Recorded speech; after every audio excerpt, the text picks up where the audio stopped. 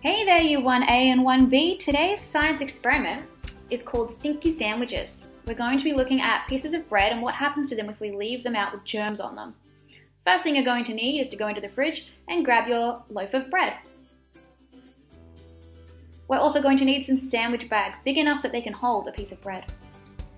We're also going to need a permanent marker or pen, or some sort of sticky label if you have one, so that we can tell each piece of bread apart.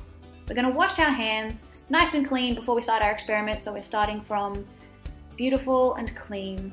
You're going to need 3 pieces of bread, just 3. Put them out on the table in front of you and put the rest of the bread back in the fridge.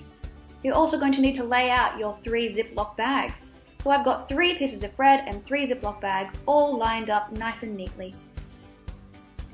The first thing I'm going to do is put 1 piece of bread without touching it into a Ziploc bag. This is going to be our control piece of bread, and we're not touching it so that we can compare it to the ones that have been touched.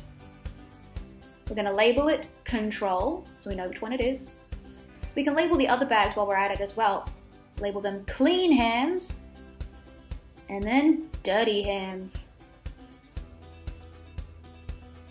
We're going to wash our hands again just so that we've got very, very clean hands for our clean hands piece of bread. Touch the bread all over, poke it, prod it, hold it.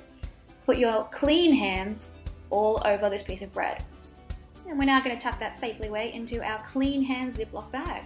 Using your still clean hands, put the piece of bread into the bag and zip it up nice and tight. Now our hands are a little bit too clean for this activity, so what are we going to do?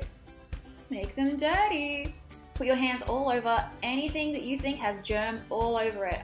We've got dog fur, we've got door handles, we've got the floor. You can put your hands in the dirt outside if you want. Make them absolutely filthy. Make your hands covered in germs. Even pat the dog. We can also rub them on the bottom of our shoes because our shoes have a lot of germs on the bottom of them. Now that our hands are lovely and dirty, we're going to put them all over our next piece of bread. Touch the piece of bread all over with your dirty hands. And then our last piece of bread is going to go into its Ziploc bag, labelled Dirty Hands. Pop it in the bag and zip it up nice and tight. Don't forget to wash your hands after touching all those germs. Now that we've got our 3 pieces of bread, control, clean hands, and dirty hands, we're going to put them somewhere safe. Put them somewhere out in the open, not back in the fridge, just out on a counter somewhere. And we're going to leave them for a few weeks, and then we're going to see what happens to them.